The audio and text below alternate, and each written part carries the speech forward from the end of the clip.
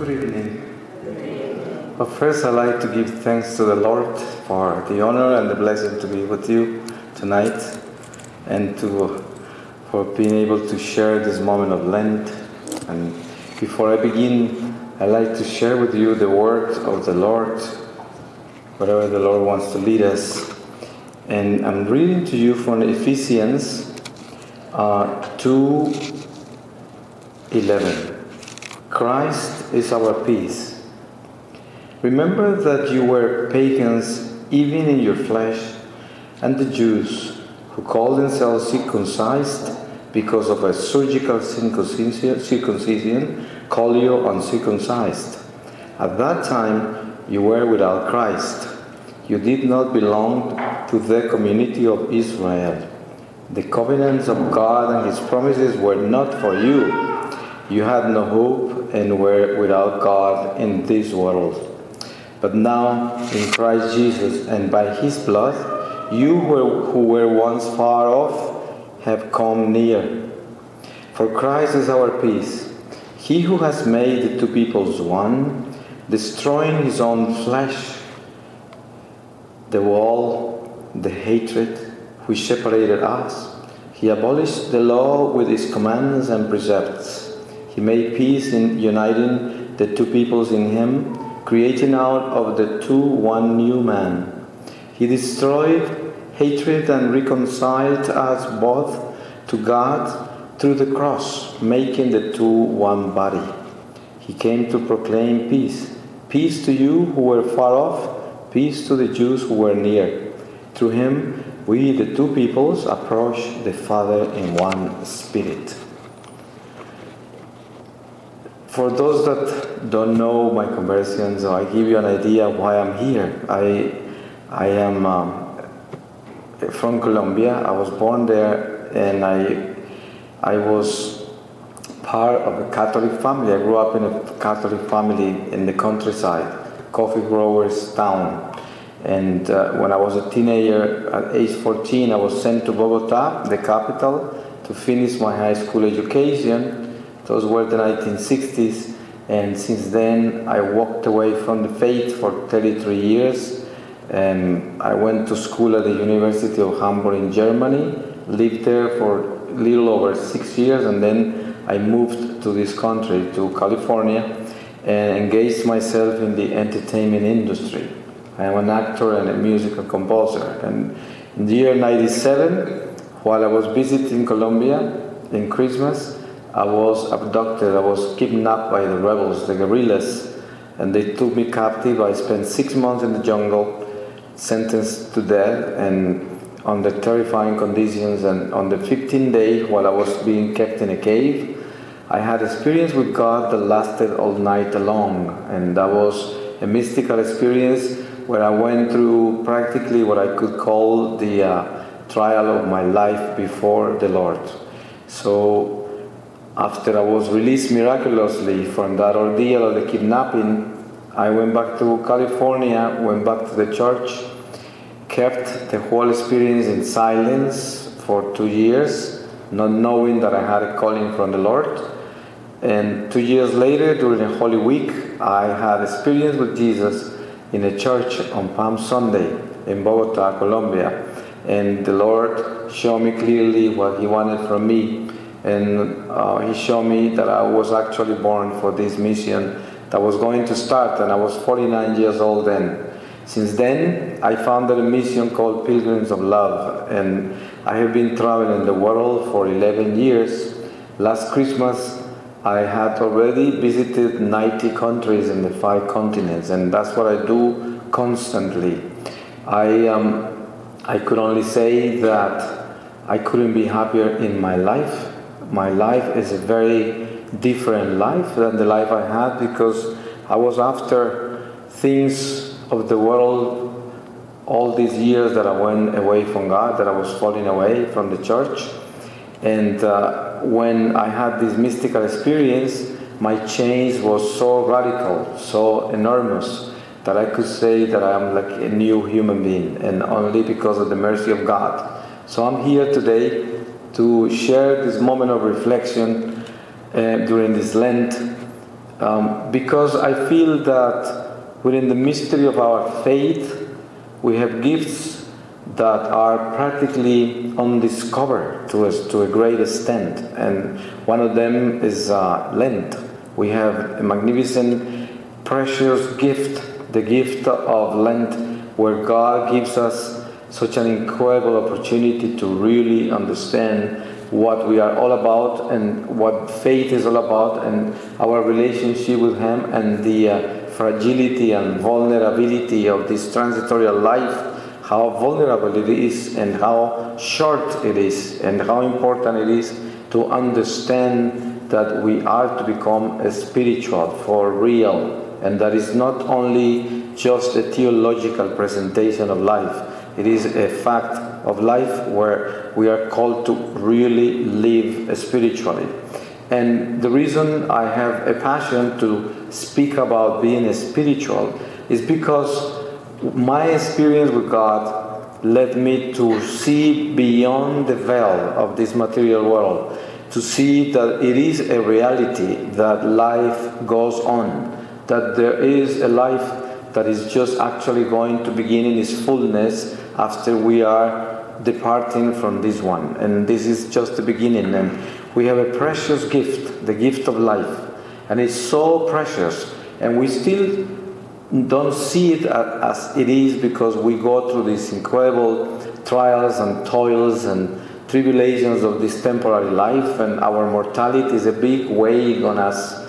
And it takes away a lot of the attention into what awaits us at the end of this life in Jesus Christ, the promises and all these incredible revealed truths that we have in the church.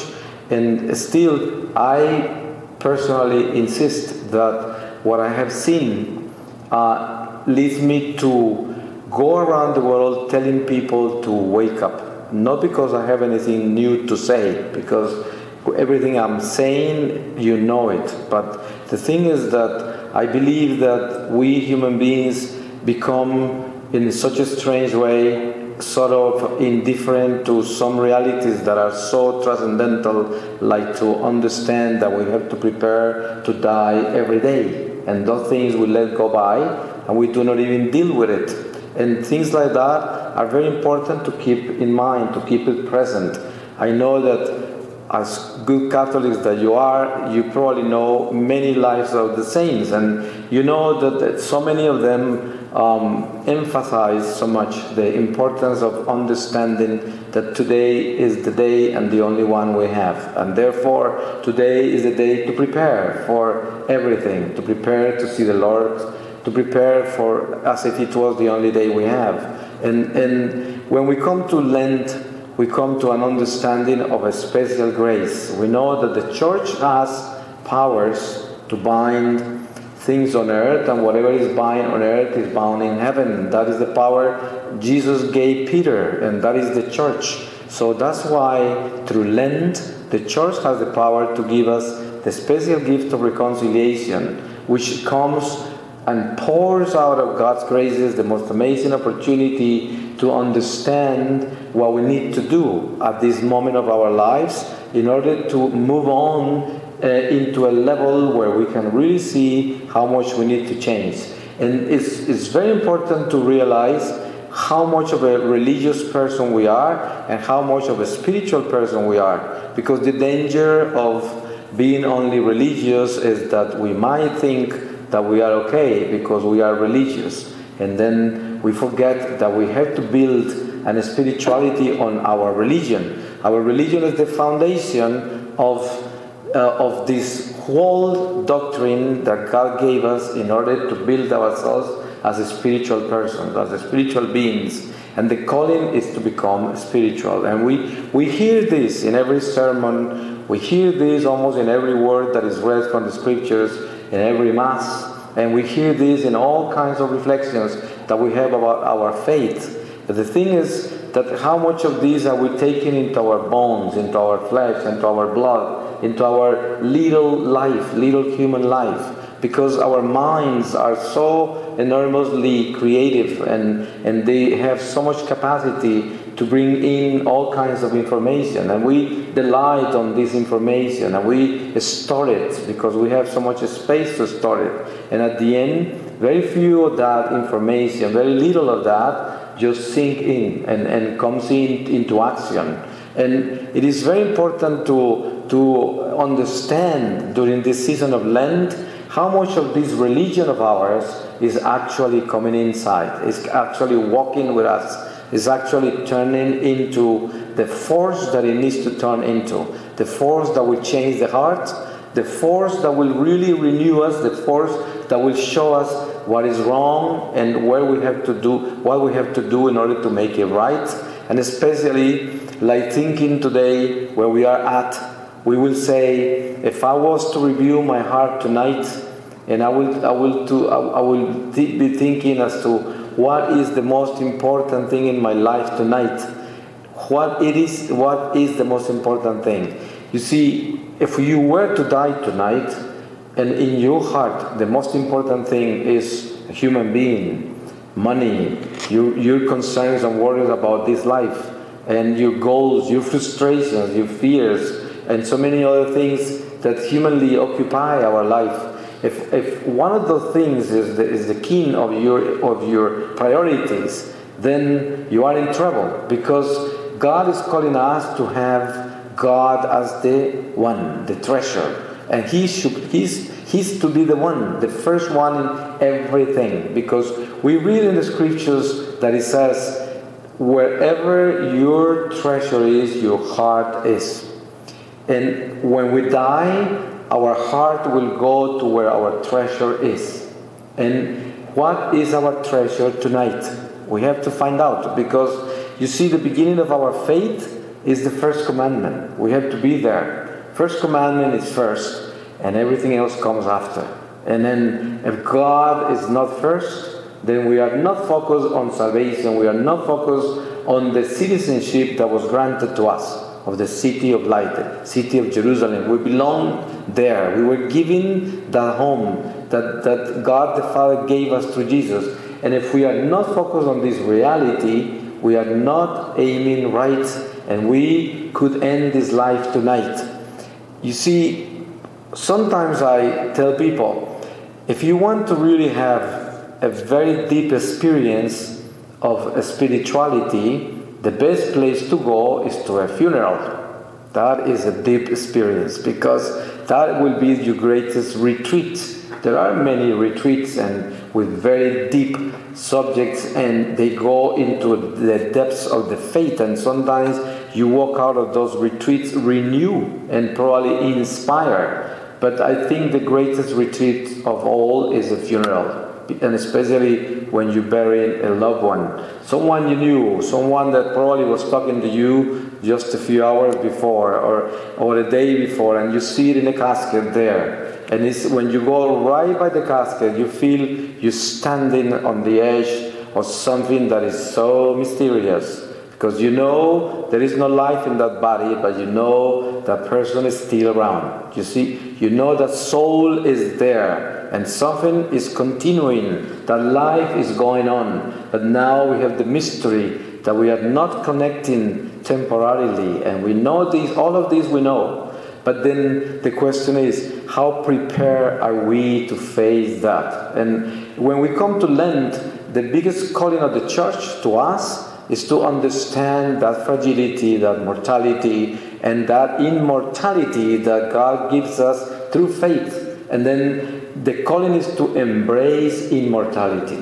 and to embrace it by letting God work in us in a way that we achieve a spiritual growth that will lead us to understand that the main factor of our spiritual growth is to let the love of God really dwell in us. So the only way we could determine how much of that love is dwelling in us is if we really pinpoint as to how much have I grown into charity, compassion, forgiveness. Am I a better human being than I was the Lent before, a year ago? Because you see, I think these are the only real questions in our life. If I am a better human being today than I was a year ago, past Lent, then I'm walking towards the Lord. I'm going home. I'm a real pilgrim. I'm moving forward with the Lord.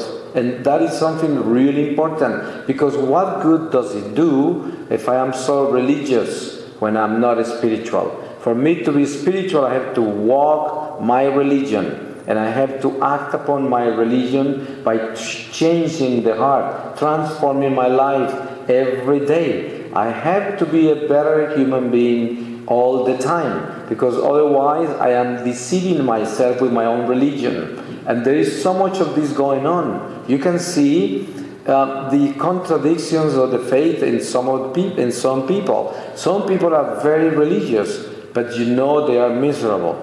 They don't have joy, they don't have peace, and they are always in church. They are always practicing the faith in a religious fashion, but they don't seem to have the peace, they don't seem to have the joy, and they don't have charity and compassion, and sometimes a hard time forgiving. And you wonder, how could that be possible for someone that is so prayerful, for someone that appears to be so close to God? And what happens is that there is so much religion and very little spirituality. So the world is lacking spirituality today. And I'm talking about the world of the believers, because obviously we wouldn't demand spirituality from those that do not know God or are practicing religions that are not of God. But us, that we have been given the gift of the Spirit of the Lord, then we are the ones that are called to really become spiritual, so that we can walk with the Spirit of God that has been given to us supernaturally through the sacraments. And this time of Lent is a challenge for us, because whether we wake up into being real or we continue being those lukewarm human beings that are just content with religion, and then we fool ourselves because we notice we are not softening up our hearts, we are not changing our ways, we are not becoming a better human being, therefore we are stuck. We are not walking, we are not pilgrims, we are not going home to the home of the Father. And that is a tragedy. That's why the Lord is so compassionate, the Lord is so merciful, that He gives us the opportunity through the teachings of the Church to bring us into these sacred traditions, and to teach us how to renew our lives and to start from zero. It's difficult to demolish this great human building we are built in. We have so many ideas. We are so intelligent. Some of us are so prepared and so educated and so structured. And we have so many avenues of thoughts and so many challenges that we have. And then at the end, all of that could become a big obstacle, because that will build us into a self-sufficiency, a self-centeredness, a selfishness that will take us away from the truth, which is so simple. Because the truth is so simple. It doesn't take a great preparation. It takes a great decision. That's what it does. It's not about thinking a lot.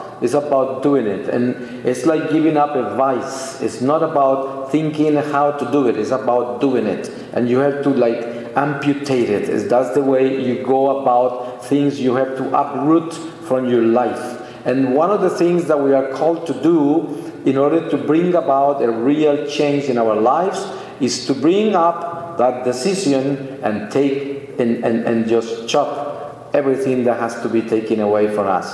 Everything that has to be chased away from our lives, the darkness that we are carrying because of disobedience, because all these bad habits, all these bad tendencies, all these, the sloth, the spirit of sloth that is so common in the world today, because we are striving for comfort all the time. We are trying to stay away from pain. We're trying to stay away from suffering.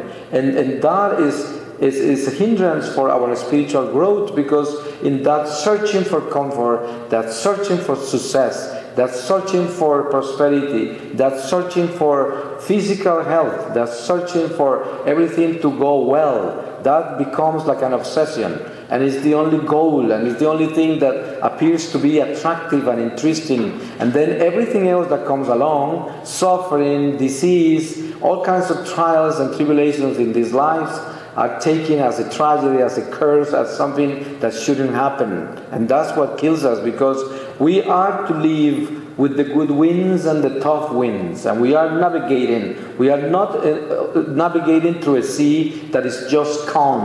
It's a sea that moves and is alive. And we have to cross the good waters and the bad waters. And we have the tough winds and the soft winds, the calm weather and the tough weather. And we have to deal with all of that with compassion, with joy, with peace, with hope, with trust. But we cannot expect everything to be the same all the time, and to expect to be comfortably living, abundantly living, and receiving all these gifts of prosperity in this material world, because otherwise we feel everything is going wrong in our lives.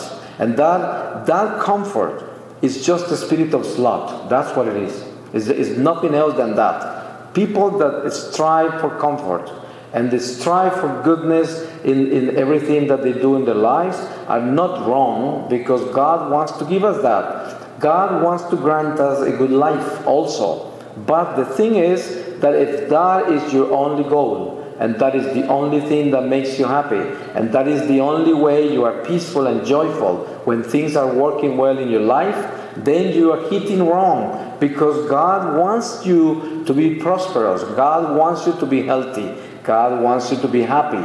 But for you to enjoy those times when that happens, you have to understand also that God is molding us, is teaching us, is bringing us to a much higher gift, the gift of eternal life. And temporary life is a school of souls. We are being molded here. This is the place where we were born. This is the beginning of a journey that will never end. And therefore the hands of the potter are on the clay. And he's twisting and turning our soul so that we can be in shape at the end of this life. And when we emerge out of this flesh into the fullness of the spiritual world, we can actually go into the ocean of God and be with Him eternally in His glory. And that is the preparation. So contradictions in this life are the biggest obstacle for our salvation. Because when we demand to understand all the absurdities of this temporary life, then we are stuck. Because we are filled with anger, we are depressed, we are confused, we are frustrated, and therefore we give up. And that's what kills people and destroys them and stops them from growing spiritually.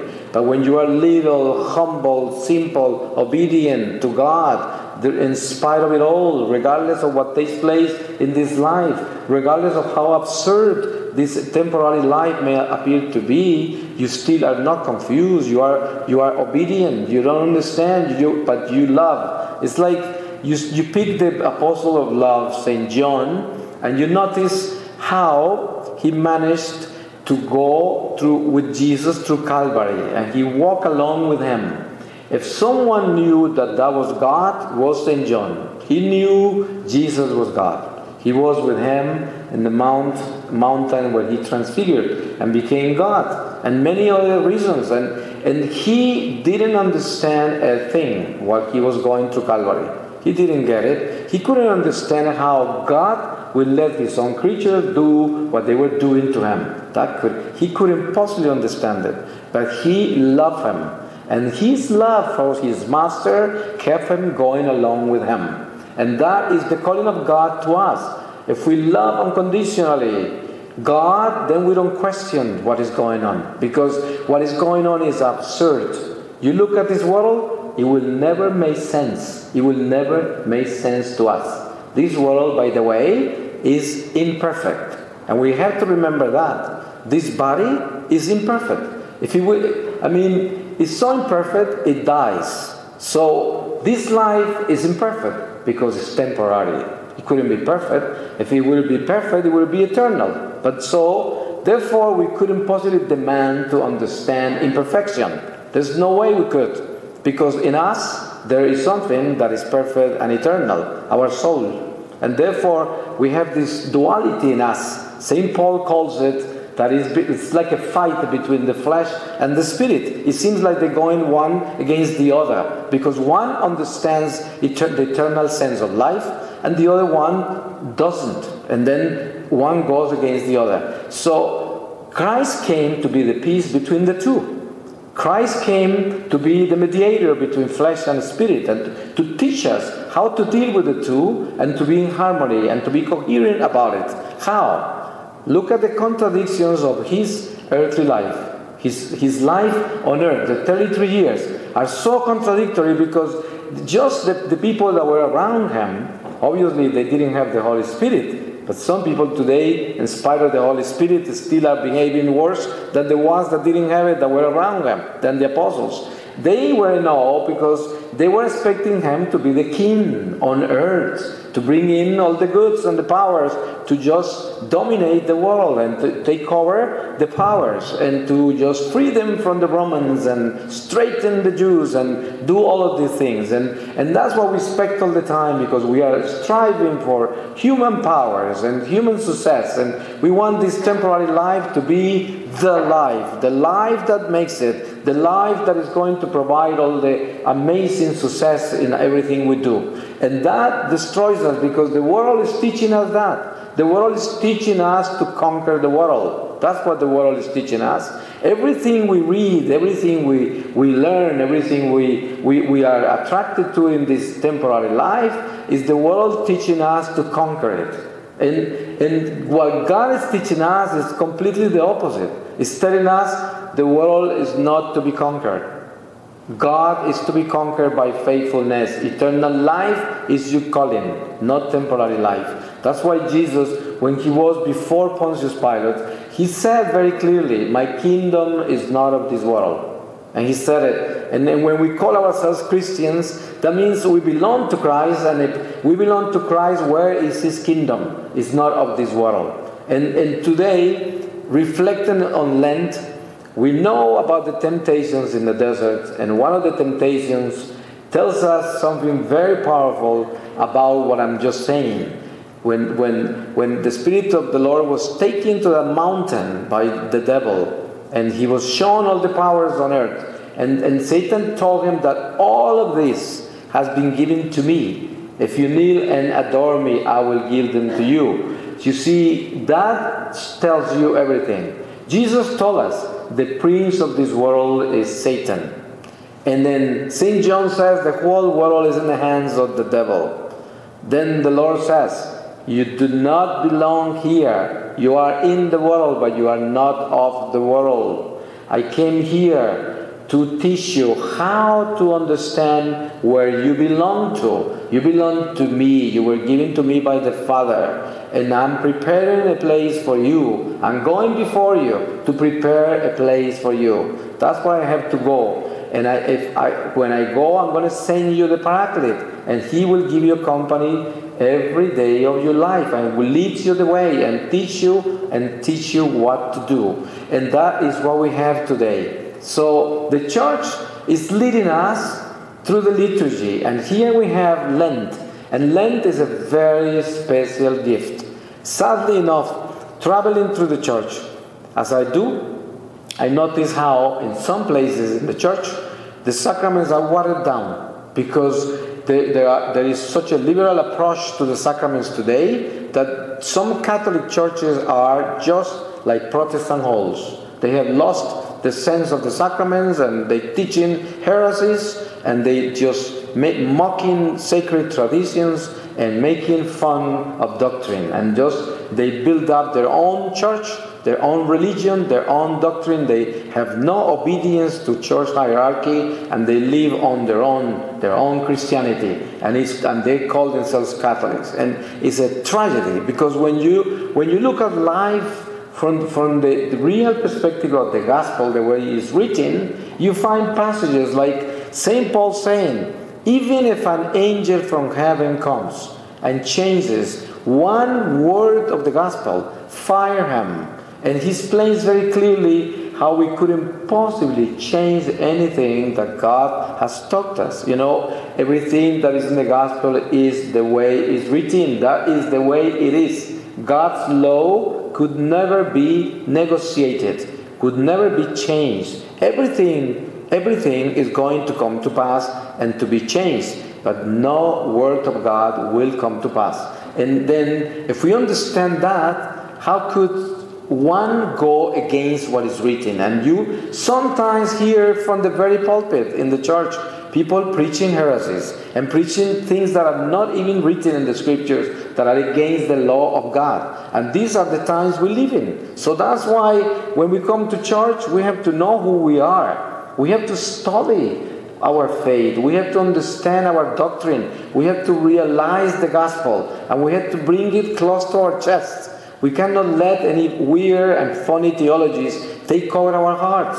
Just because of people of authority are teaching it, that doesn't mean it's true. Doesn't mean. You have to double check it. You have to compare everything to what is being revealed to us. And we have to be obedient to sacred tradition, to the same doctrine. We have to be obedient to hierarchy. We have to understand that God is perfectly speaking to us through the church. And that what has been established as our doctrine, our faith, is a reality that is going to give us the light on the path we have to walk on. There's no negotiating on that. So one of the greatest commitments in Lent is to understand how important it is to become a simple parishioner, a simple Catholic, a basic believer, which means not to be a creative one. You see, today we have so much information, so much is going on, that people are picking from everywhere. And at the end, they are so confused because they don't know who to listen, because there are too many voices are talking to us. And a lot of them are talking to us in the name of the Lord. And the Lord said to us, there's going to come a time when they're going to come from everywhere. And they're going to tell you Jesus is here, Jesus is there. And they're going to be talking about him in every corner. And he said, don't go there, because I'm not going to be there. And where did he tell us that he was going to be? He is going to be here, right in the Blessed Sacrament. That is his place. He is here. God gave us everything already. And as Catholics, we have the greatest gift. You know, when you see the people of God going through the desert, and you see that tribe of Levi, the descendants of Aaron, that were named priests, and they were the guardians of the Ark of the Covenant, the way they guarded that Ark of the Covenant, the way they treasure it, and the way they venerate it. Solomon built the greatest temple for the Ark of the Covenant. And no one will ever build a temple like that. And they still didn't have what we have. We have today the God of Abraham, Isaac, Jacob. That same God that spoke to Moses. Right here. And remember, when this very same God spoke to Moses, no one could even get close to the mountain. The Lord told Moses to build a fence around the base, the foot of the mountain, so no one could get near. And if someone would get near, they had to be stoned to death. And today we have a God that is right here, the same God right in the Eucharist. And still a lot of us are roaming around trying to find the answers everywhere else. So I think that one of the greatest reflections of Lent is to get very, very close to this God that is here in the Eucharist, and to understand that reconciliation is the key to get closer to Him. Reconciliation. The sacrament of confession is the greatest gift, because it will enable us to come and embrace this amazing power that is given to us through Jesus Eucharist. The amazing gift of healing, the amazing gift of holiness, because that God that comes in as food to us through that tasteless bread of the host, the Eucharist, is going to strengthen us so that we can love, so that we are able to forgive, so that we are able to be faithful, so that we are able to understand how simple life is when we just follow the Lord. That's why Jesus said, "My yoke is light." Those who follow me will have a life that they never dreamt, a life they could have never conceived, a life that no one could create for them. No one could propose it. No one could even imagine it. The life that Jesus is bringing to us if we just follow Him in the simplicity of what God has left for us to follow on, which is the church. which is this presence of God right here. And you notice, and probably you all have been through this, how sad it is to see how irreverent people are to the Blessed Sacrament. Temples are mistreated today. People walk into the temples and they behave like they are in a Protestant hall, where there is no sacredness, where there is no Blessed Sacrament, where there is no mystic, no sacred traditions in any way. And we have to understand that we have a gift that is beyond anybody's imagination. I was comparing it, saying, just to give an idea, that the people of God from old, those that were the Jews before Jesus' incarnation, what they did with the Ark of the Covenant, and remember, the Ark of the Covenant was the bar, you know, that bar of Aaron that bloomed, and then the manna, the sample of the manna, and those tablets of the Ten Commandments, and that was so sacred for them, and it was just a symbology and signs that were leading into the incarnation of Jesus. And look what they did. No one could get near. Only the high priest will go once a year to the second altar. And then the rest of the year they will be on the first altar. And they had all this incredible, mysterious treatment of this particular Ark of the Covenant. And God was the one that designed everything for that Ark of the Covenant. So what do we have here? And do we know what we have? And then you see so many people walking in the temples and not knowing that where they are. Not knowing that when God spoke to Moses, the first thing he told him is, take off your sandals, you're standing on holy ground. That's what he said. Imagine, where are we right now? We are on holy ground. We are right in the presence of the same God that spoke to Moses. The same God. And do we know that? Do we understand that? Do we believe that? Some people ask me, could you give me some advice as to what to do during an hour of adoration? I come to adoration and I bring my rosary, I pray a few rosaries, I read the scriptures, I read a little bit of this and that, but then I don't know what to do with the rest of the time. I usually tend to fall asleep. Can you counsel me to do something that will keep me awake? And I say, well, the first thing we have to talk about is this. When you go to visit someone important in your life, sometimes you even buy new clothes. Sometimes you do the greatest preparation to go and see a human being, right? And when you go and visit them, you are wide awake for hours, maybe days, and then you don't even get tired. And how come, if you do believe that it is God alive in the Eucharist, the one that created you, and you come for an hour, and you have to find entertainment to be in His presence, and then you have a tendency to fall asleep because you don't know what to do? Do you really believe that that is God that you're visiting? I don't think so. That couldn't be possible, because if you will believe it, you will be almost in ecstasy. You will be in the presence of God. Imagine what it means. So there is something wrong with our relationship with the Eucharist, obviously, and we fool in ourselves. So one of the things I say is this: if you want to be sincere, if you want to be real, if you want to really get down to the nitty-gritty of this reality of the Spirit, go and ask the Lord to give you the real hunger for the Eucharist. I will say, how much of a Catholic are you today? How hungry are you for that bread? How hungry? And how much is it calling you? How much do you feel His presence? When you are here sitting in these pews, do you feel His presence? Do you feel God is in front of you? He's sitting at the right side of the Father. And He is this Eucharistic God in this tabernacle. And that's His throne. And He's right in front of us. And He's right inside us. And He's all over, because He's omnipresent. And do you know that? Do you feel that? Do you understand this mystery? How much are you inside the mystery?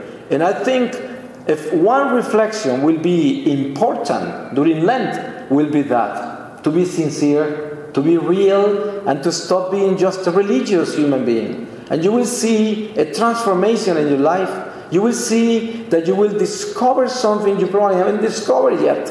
You will go above the surface. You will begin to build an edifice of faith. a spiritual edifice. And when you build yourself on the Spirit, you build yourself on the rock. Because if you're only religious, any wind will blow you away. That's why people walk away from the churches.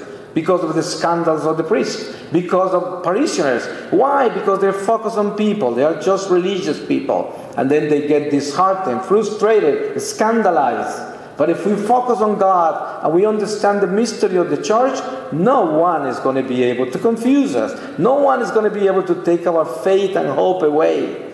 And prepare yourself. You know the big broom of heaven came down to earth and God is sweeping the church. We are just beginning to hear about the scandals in the church. I guarantee you, this is only the beginning.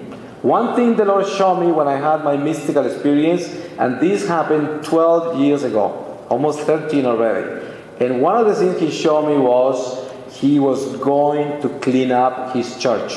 And then after the church was cleaned, He was going to do the cleansing of the whole of humanity. See? First He cleans His house, and then He cleans the human family. And this is not a threat. This is just an invitation to be conscious and to understand that it's not about being scandalized. It's about straightening up. See? When the Lord comes to correct us, that means we are His children. Because only a father corrects the children. And we should accept His correction humbly. So He's calling our attention and saying, oh yes, a lot of scandals. How about you? You have to straighten up too. You're not as holy as you need to be. You have to straighten up and bring the strength of your holiness to the church.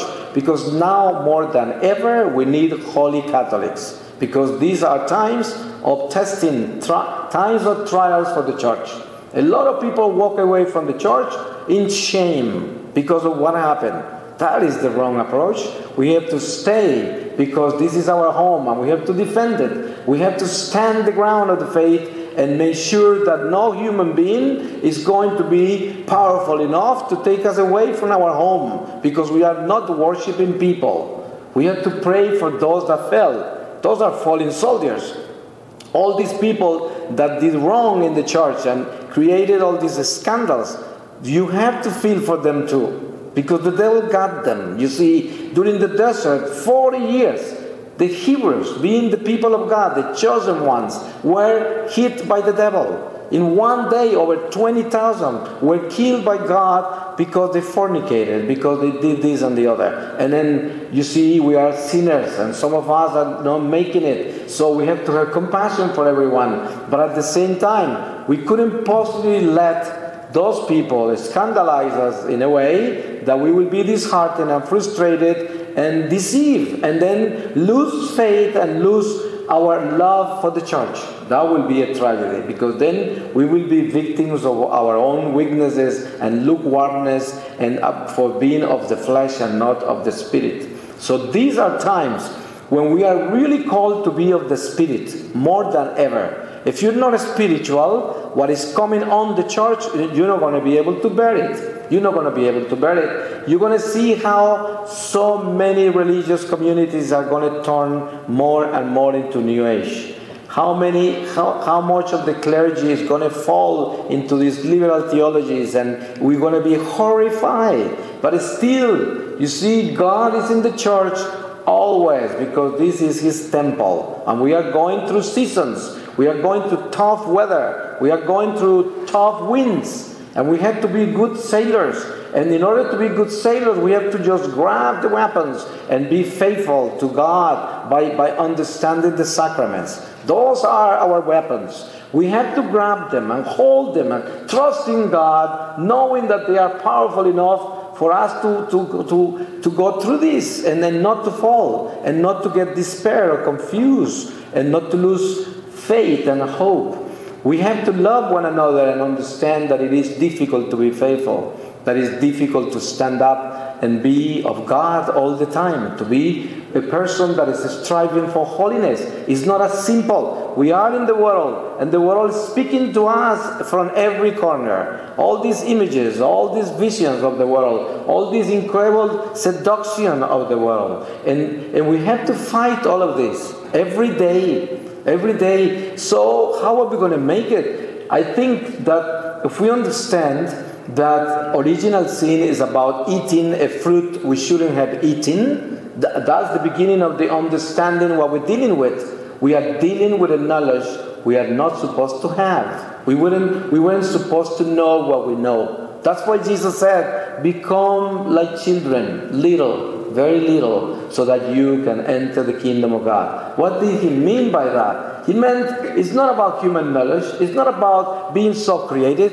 It's not about being so thirsty about understanding everything. It's about becoming simple, little. It's about understanding your nothingness. And that way, when you are simple, little, humble, God comes in and then he begins to grow in you and you begin to become smaller and smaller. That is the beginning of true faith. That's why St. Paul says, it's no longer I who lives, Jesus who lives in me. St. John the Baptist, I have to diminish so he can grow. Jesus, become little so you can enter the kingdom. In every corner, God is teaching us the lesson. And we just don't get it because we try to be these big personas.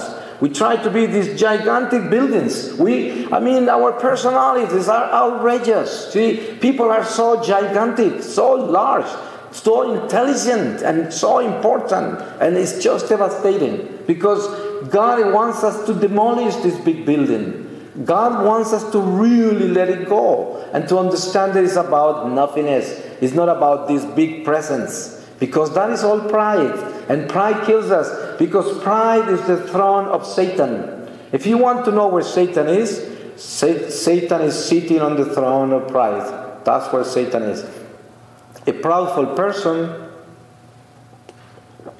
always thinks that is better than others. Always. That's the first sign, You feel that you are of a better family, a better race, more important, more distinguished. If you have the little money or the little credentials or the little titles, the little education, the little advantages over others, you end up thinking you're better. See, that's how foolish we become. And then we lose God. Because when we build ourselves like that, you even see that in the church. Sometimes in the church you find clergy like that, religious people like that, lay people like that they end up thinking they know, that they guard the truths and the rest don't have them. And they walk around with the chest up like this, and they are like peacocks, walking around. And you say, what are they up to? When we are called to be very little vessels of clay. The Lord is calling us to understand who we are. We are creatures created by the Creator. And the Creator is the one. See, God tells Moses his name. And he says, tell them that I am sent you. That's not an easy message, right? And today we think, how many I ams are there?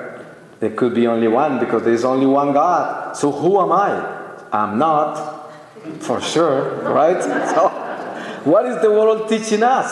That I am. See? So we are deceived. That's what happened to Eve. Eve went dropping ears to the serpent. And the serpent told her, you are. See? You'll be like God. And then she fell for it. Here we are. That's the consequences. And we still fall for that. We still go for self-esteem and positive thinking, self-realization. That is very attractive. We want that. We want more of that. Oh, yes. All these psychotherapies, all this incredible building of self.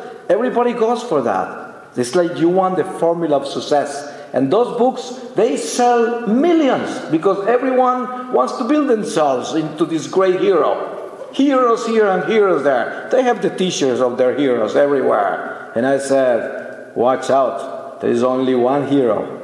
Jesus is the hero. He is the only one that conquered death. Show me one of those heroes, positive thinking heroes, and all these heroes of the world. Show me one that was able to overcome death. On one. There is no one. So my real hero and the only t-shirt I wear is the t-shirt of Jesus, because he's the only one that crossed over. The only one that made it to the other side and then wave at us from there. Say, here I am. Hey, hello. I didn't die, right? Who can do that? No one has done that. Where are all the heroes of this world? They are all in the cemetery. All of them. And the ones that are not there, they are marching there, right? So no heroes, plastic heroes, false heroes. So it's not about I am, it's about He is.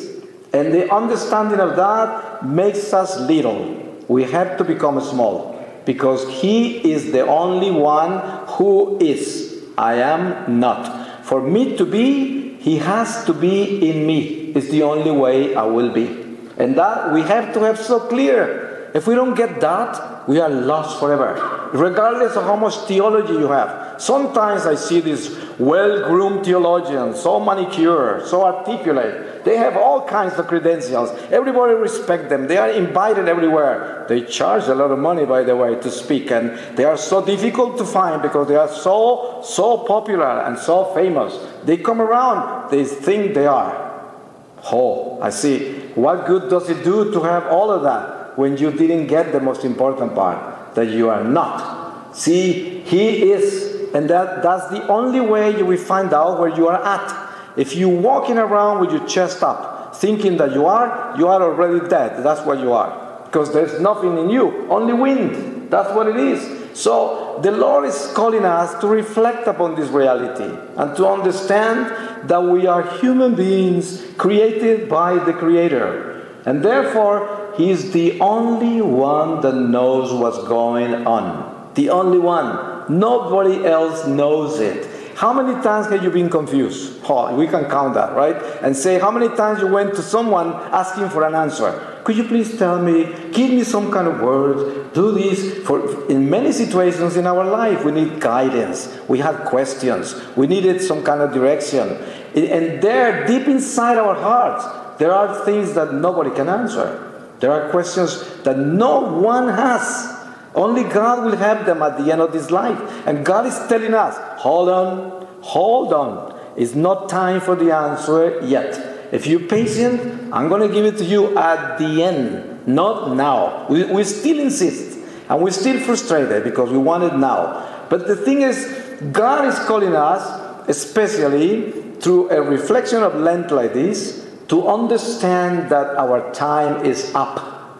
Up. Why? Because we don't know when our time is over. So that means it's up, right? Because no one here is able to say that you know how much time you have left. No one. Who's able to say that here? I know I'm going to be here 1 more year, 10 years. No one has the answer. Imagine how fragile our life is, how vulnerable, that we cannot answer how much time we have left. None of us.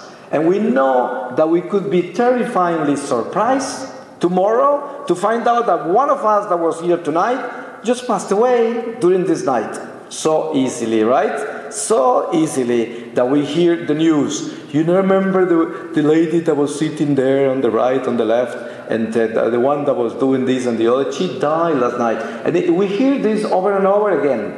And it's also the child, and it's also the teenager, and it's also, doesn't matter. Death doesn't pick by ages, but we still don't get it. So one of the most important reflections is to understand that He is, I'm not.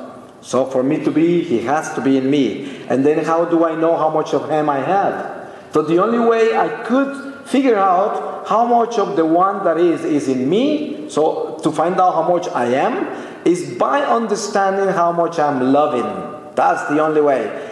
Unconditional loving is the presence of God in our hearts. How do I grow spiritually? Only when I learn to love. Only.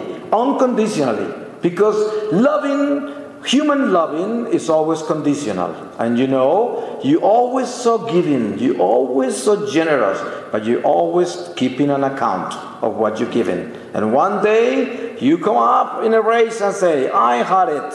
I've been giving you all my life. You never came back to say thank you. You see, you are an ungrateful human being. Therefore, you never gave, because everything you gave, you kept an account of. And you were waiting to be gratified. You were waiting to be thanked. You know, that is not love. That is human love. The real love is the love that gives and forgets. And you never keep an account. You don't remember what you give, because you give it and you know it's not yours. You're just passing it along. Because what you do is you act with God and God gives through you. And therefore you enrich yourself with the love you give.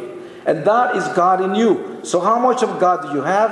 How much do you love? Real love, unconditional love, the love that you give and forget.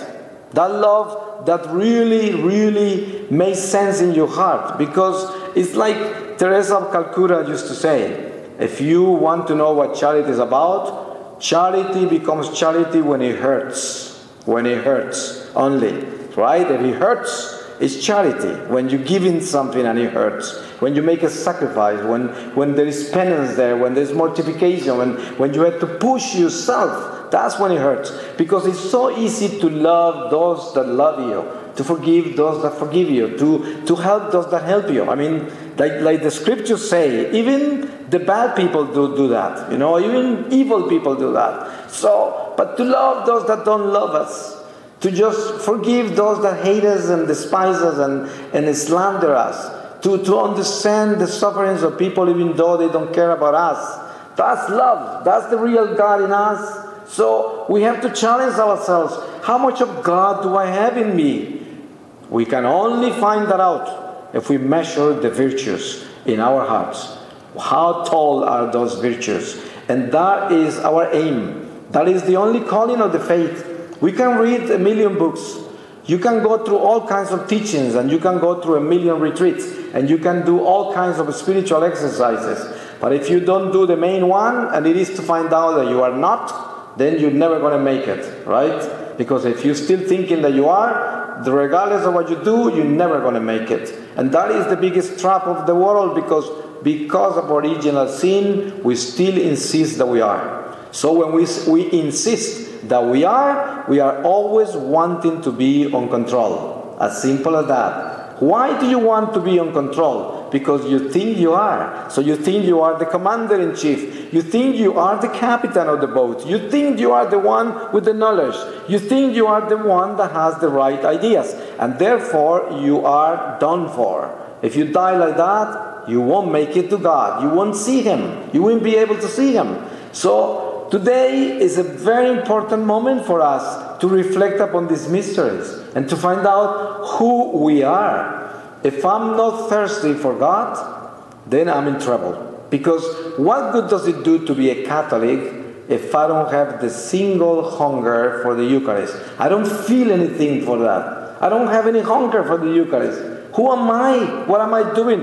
What happens to that supernatural gift of First Communion? Where did it ever go? And then if I'm sitting here in this temple and I don't feel this magnificent presence of this extraordinary God that is here with us, if I don't feel it, if I don't know it, if I'm not aware of it, every instant, every beat of my heart, every time, every single cell of my body's breathing, if I don't know that He's here, He's present, He's like everything in my life, I'm breathing in Him, He's breathing in me, He's all over. If I don't feel like that, I have to wake up because I'm dead, I'm not alive, I'm not there with the faith yet. And that will be a grace that you receive. Because this is nothing to be scared of if you find out that that's who you are. Someone that doesn't feel God's presence. Someone that doesn't have any hunger for the Eucharist. Someone that knows that it's only of the flesh and not of the Spirit. That will be a great gift that the Lord could give you tonight. Because then you will know you have to start from zero, but you will start on the right road. You will be on the right path, and you will be doing the right thing, because you will be building the right edifice. You will be on the right construction, because it's not about time, it's about starting it, because this is an eternal edifice, an eternal construction. See, God will never end. The angels of God have no clue of what's taking place in a minute from now. They don't know. God is new every instant. Is new. No one knows what He's up to. See, nobody knows. So God is eternally new, and we will be forever discovering Him. So there is no rush about what we're doing, but the main thing is to find out if we are building the right building, if we are in the right construction. That's the only thing that is important. The rest doesn't matter, because it's not about how far you are into the building, because your building is eternal. So no rush.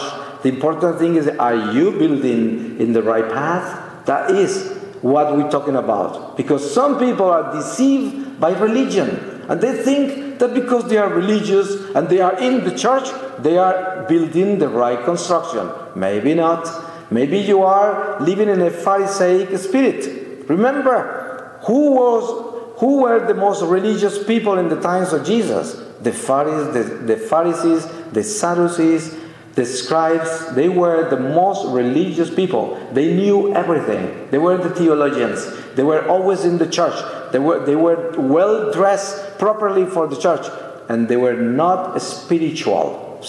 And they were convinced that they had it all, that they had everything with God and everything with the world. And they were wrong, completely wrong. And a lot of people like that in the church today. And we know that. And how many times have we, each one of us, have been like that? How many times? And we have to change.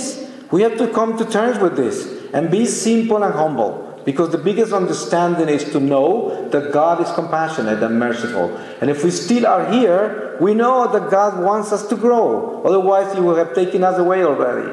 That's why you see a drunkard in the streets, just on the floor there. And you have to remember, God is not through with that person yet. That person is still alive. So it's until the end. And His mercy goes all the way to the end. So it's not too late.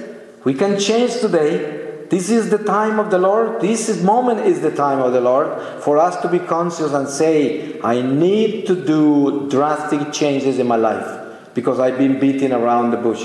I have been fooling myself. I am just a religious human being. There is nothing spiritual about me. I'm just a Catholic that follows the wind of religion. And I've never been involved with the mystic of my faith. I have to become mystical. I have to go into this depth of the gifts of the church. I have to become Eucharistic. I have to understand that God is truly alive in the host. I have to understand that I have to reconcile. I have to come to terms with peace with God by reconciling myself with Him and my neighbor. And that is a basic understanding of the healing of your inner life. Your inner life will never be at peace. You will never have joy if you do not truly reconcile. And reconciliation begins by conscientization.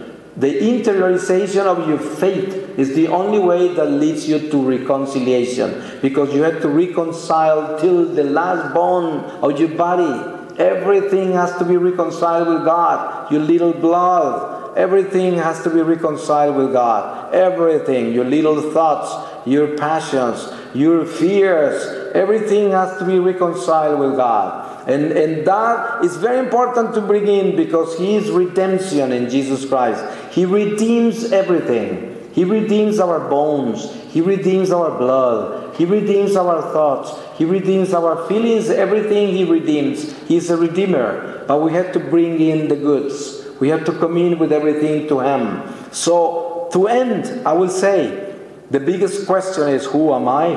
Who am I? What am I doing? What am I up to? That is the question. Am I acting like I am? That is a dangerous thing. Maybe I am. And then if I am in bad shape. So I have to turn around and say, I'm not, Lord. I'm not. And say it 1,000,000 times so that you remember. So that you sort of like suggest to yourself deeply in your heart that you are not. You are not. You are not. Don't make ideas of yourself. Because you are not. And then God finally is going to come to be in your heart. And finally, you, for the first time, you're going to begin to have peace. True peace and true joy. Because you let go finally and let God. And that is the beginning of faith. That's when a true transformation comes along. You stop fighting. You stop trying to control. Where does jealousy comes from? From manipulation. From thinking that you are. So you have to be in control of somebody. So you're jealous. Where does envy comes from? Oh, you want to have everything everybody else has. And then what is that? Trying to control. You're thinking that you are. You're thinking you can control your life. And all of these fears, where do they come from? The fear of not making it. The fear of things going wrong. All of that. trying to control everything, being on control. Who is on control? Only the one who is. It's the only one that knows the direction.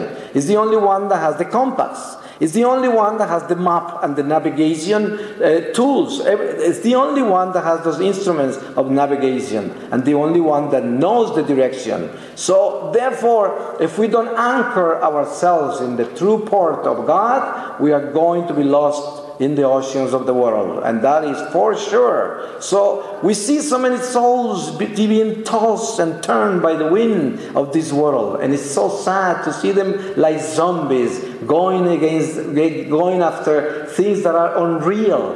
Sometimes I give people the example of you watching a little dog going by really fast, and you think that dog for sure is going on a mission, right? He's going on some kind of duty. And then the dog passes you really fast. Then all of a sudden, the dog stops dry on his tracks right there.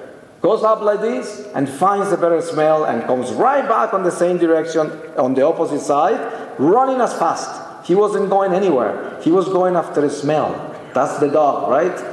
You see people like that in the shopping centers. You see people like that in the streets. They go in like this, and then they stuck with a car. They stuck with a pair of shoes somewhere. They stuck with something, and they look lost. They look like they're going after a smell. So they're going after a desire, a want, just like an animal. See? And we don't even notice how taken we are by want and desire. We even act like dogs, right? We act like those animals. We're going in this direction. And our want and desire will turn us around and send us in the opposite direction. We don't even notice how fast we change course. We don't even notice it because we are after want and desire. And that is our animal. See, the animal part of ours. That's why the Lord is asking us to become spiritual. Otherwise, we are in the flesh. And what are the works of the flesh? Death at the end, because it will not lead us anywhere. So we have to become spiritual so that we are not following the wind. We are on command of the wind, because we were called to be the managers of creation, not the slaves of creation. And remember, if you read Genesis, you see the beginning and you see what God did with us. He gave us command of the material world. In command, we are in command if we live with Him and for Him and in Him. That is the calling. So I will say, the question is, who am I? And the answer is, I am not. There is only one I am, and that is God. And therefore, I have to empty myself of self. And that will be the beginning of a true life. Not until you do that, you will begin to have peace. Because as long as you hold on to yourself, you're going to be like a dead human being, filled with fears, anger, resentments, jealousy, envy, wanting to control, wanting approval. All of that in you, a miserable life. You will never get it. So God is asking us to empty ourselves of self so He can come in. And God will dwell in us, and we will have a magnificent life. I'm going to ask the Lord to give us His Word so that we can close this reflection in the spirit of the Word of the Lord. And I'm going to read to you from the letter to the Hebrews. And I begin in chapter 12. It says, accept the correction of the Lord. What a cloud of innumerable witnesses surround us. So let us be rid of every encumbrance, and especially of sin, to persevere in running the race marked out before us. Let us look to Jesus, the founder of our faith, who will bring it to completion. For the sake of the joy reserved for Him, He endured the cross, scorning its shame, and then sat at the right of the throne of God. Think of Jesus, who suffered so many contradictions from evil people, and you will not be discouraged or grow weary. Have you already shed your blood in the struggle against sin? Do not forget the comforting words that wisdom addresses to you as children. My son, pay attention when the Lord corrects you, and do not be discouraged when He punishes you. For the Lord corrects those He loves and chastises everyone He accepts as a son. What you endure is in order to correct you. God treats you like sons, and what son is not corrected by his father? If you were without correction, which has been received by all, as is fitting for sons, you will not be sons, but bastards. Besides, when our parents, according to the flesh, corrected us, we respected them. How much more should we be subject to the Father of spirits to have life? The word of the Lord. So I praise the Lord for all of you. I thank the Lord from the bottom of my heart, because each one of us here present, we are a true living stone of the temple of God. And we are very important human beings. We are a cell of the mystical body of Jesus. And through us, the Lord Jesus is going to be able to save millions of souls if we are faithful, if we are attached to that body, if we are not pretending to be, if we are part of the one who is, and become one with Him, with the one that is. And if we are so humble and simple and become a unity with Him, we will have peace, wisdom. We will have a spiritual guidance that will be perfect through the Holy Spirit in every step of the way. And we will go home together. Because I will say, what is the biggest prayer tonight? Let us all meet in heaven one day. Amen.